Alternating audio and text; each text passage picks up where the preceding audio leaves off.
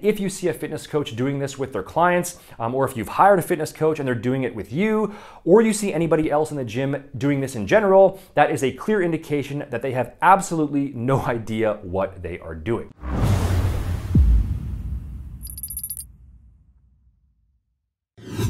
What's up guys, Sean Nalawani, RealScienceAthletics.com, and in this video today I want to explain one of the absolute worst mistakes I see being made in the gym over and over again. It makes absolutely no sense at all, and it genuinely will significantly reduce the effectiveness of your workouts. I see personal trainers doing this with their clients. I see training partners doing this when the other one is performing their set, and it's just legitimately painful to watch. If you're new to the channel and you're looking for straight ahead, no BS fitness advice without all the fluff and gimmicks, don't forget to subscribe and turn on notifications so that you don't miss out on any future videos, and let's go over this. So let's set the scene here, okay?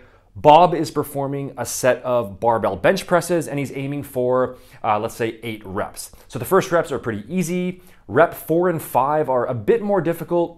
Now he gets to rep 6 and the weight is getting more challenging. The bar speed starts slowing down a bit. Bob is starting to really dig down deep and push hard for those last few reps. And at that very point, his trusty training partner, let's call him, I don't know, Vince. What's going on, guys? Vince sees that Bob is starting to struggle a bit, and so naturally he thinks, well, my training partner is starting to struggle, so that means that I should help him. So Vince puts his hands on the bar and starts assisting Bob with those last few reps. And the harder the lift gets, the harder that Bob is pushing, the more assistance Vince ultimately gives.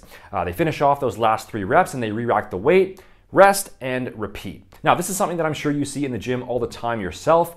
And for probably a reasonable percentage of people watching this right now, this is probably something that you're currently doing in your own training. Whether it's you and your lifting partner helping each other out on the bench press, or maybe one is doing, let's say, leg presses and the other is pushing on the sled from behind, or one is doing leg extensions or leg curls and the other has their hand on the pad helping to lift the weight up and down, or maybe it's overhead dumbbell presses and the spotter has their hands on the lifter's elbows to help press the weight up. To put it bluntly, this is truly one of the dumbest mistakes you can possibly make during your sets.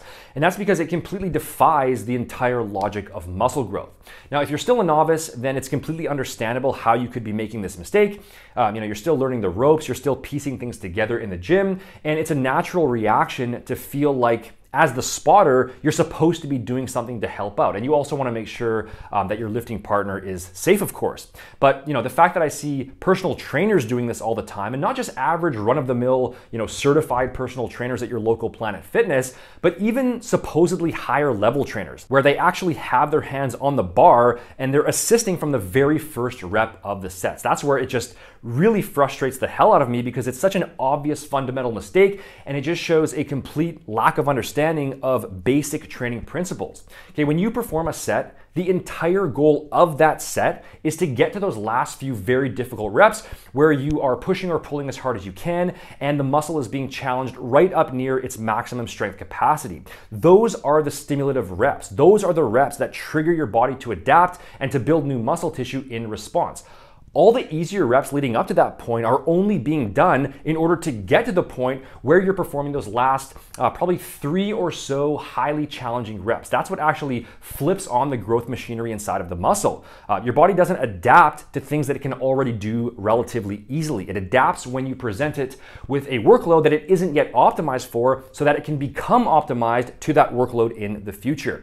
So if the mentality of the spotter is that once it starts getting difficult, that's my cue to jump in and start helping, it's ultimately the most counterproductive thing they can possibly do. It's literally the complete opposite of what is best for the lifter.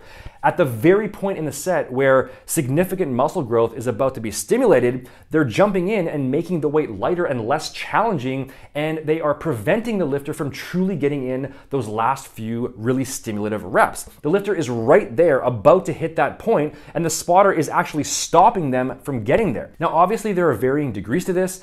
Some spotters are are worse than others. Some give a ton of assistance way too early and they genuinely destroy the effectiveness of the entire set altogether. And others might give less help to where the set is still stimulative, but it's just less stimulative than it could be. But the bottom line is that as long as the lifter is not in any kind of danger, so the weight is moving along and the form is still solid, then the spotter really has no business at all putting their hands on the bar and assisting with the reps, period. Not only does it make the set less effective, but it can also be distracting as well. You know, when you're focused and you're exerting yourself maximally and then all of a sudden there's a pair of sweaty hands right in front of your face, that can actually throw you off as well. And then on top of that, it also prevents you from being able to track your progress accurately. If your spotter is giving assistance on every single set, even if it's only a small amount of help on maybe the last couple reps, you have no way of measuring exactly what percentage of the weight you're lifting versus how much the spotter is lifting. And so you can't track progressive overload properly. You don't actually know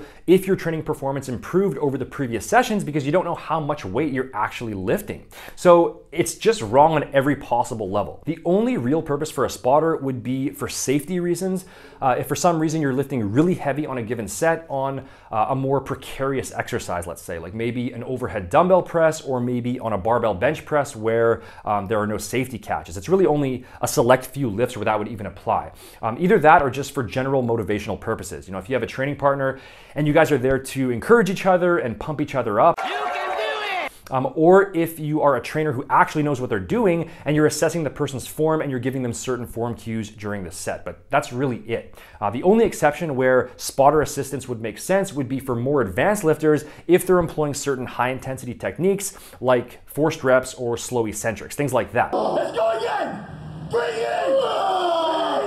Come on, let's go again! But those sorts of techniques should only be used sparingly in the first place and usually only by more experienced trainees. So that's the rant for today, okay? Stop giving unnecessary assistance to your training partner, stop letting them assist you, and if you see a fitness coach doing this with their clients, or if you've hired a fitness coach and they're doing it with you, or you see anybody else in the gym doing this in general, that is a clear indication that they have absolutely no idea what they are doing. And if you want to make sure that you're on the proper path toward your goal physique using a legit approach based on solid training principles, then you can visit seannowell.com/custom, fill out the form there, and I'll send you back a free training and nutrition plan based on your current condition, experience level, and goals. You can click up here for that or use the link in the description box below. When it comes to effective science-based supplementation, you can also visit realscienceathletics.com to check out our research-backed, fully dosed formulas to optimize your body composition, training performance, and overall health. The link is also up here as well as in the description box, and you can use discount code YouTube15, which will take 15% off your first order. Here's 2 more videos I'd recommend watching now. Hit that subscribe button below and the notification bell to stay in the loop on all of my future videos.